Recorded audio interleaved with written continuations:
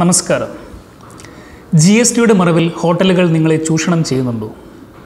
ഉണ്ടെങ്കിൽ എങ്ങനെ തിരിച്ചറിയാം? ഈ കാര്യങ്ങൾ ശ്രദ്ധിച്ചാൽ മതി. ഹോട്ടലുകളിൽ നിന്നും ലഭിക്കുന്ന ബില്ലിൽ GST രജിസ്ട്രേഷൻ നമ്പർ രേഖപ്പെടുത്തണം എന്നൊരു നിയമമുണ്ട്. ഇംഗ്ലീഷ് അക്ഷരങ്ങളും അക്കങ്ങളും ചേർന്ന ഒരു 15 അക്ക നമ്പറാണ് ഈ GST രജിസ്ട്രേഷൻ നമ്പർ. അപ്പോൾ നിങ്ങൾ ചെയ്യേണ്ടത് ബില്ല് ലഭിച്ച ഉടനെ അതിൽ GST രജിസ്ട്രേഷൻ നമ്പർ ഉണ്ട് എന്ന് ഉറപ്പുവരുത്തുക. ഇല്ലെങ്കിൽ ഉടൻ തന്നെ പരാതിപ്പെടുക.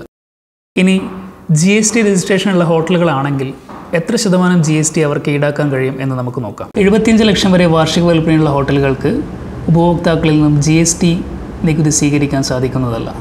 ഈ കൂട്ടത്തിൽ പെടാത്ത എയർ കണ്ടീഷനിങ് ചെയ്യാത്തതും മദ്യം ലഭിക്കാത്തതുമായ ഹോട്ടലുകളിൽ 12% GST നിരക്ക്.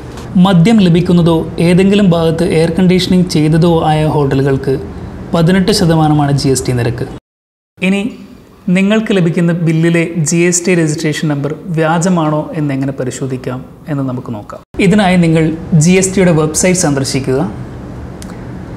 അവിടെ സെർച്ച് ബൈ GSTIN എന്ന ഓപ്ഷൻ സെലക്ട് ചെയ്യുക.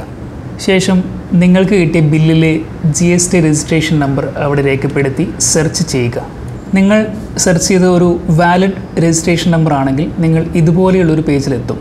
ഈ പേജിൽ കാണിച്ചിരിക്കുന്ന ഹോട്ടലിൻ്റെ പേരും നിങ്ങൾക്ക് ലഭിച്ച ബില്ലിലെ ഹോട്ടലിൻ്റെ പേരും ഒരുപോലെയാണോ എന്ന് പരിശോധിച്ച് ഉറപ്പുവരുത്തുക.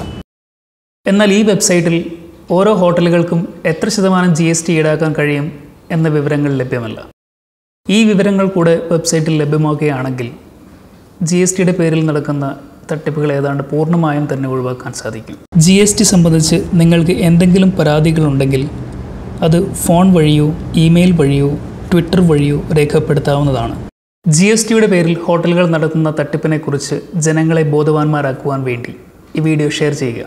ചായക്കട ന്യൂസിന് വേണ്ടി വിജിത്ത്. നന്ദി.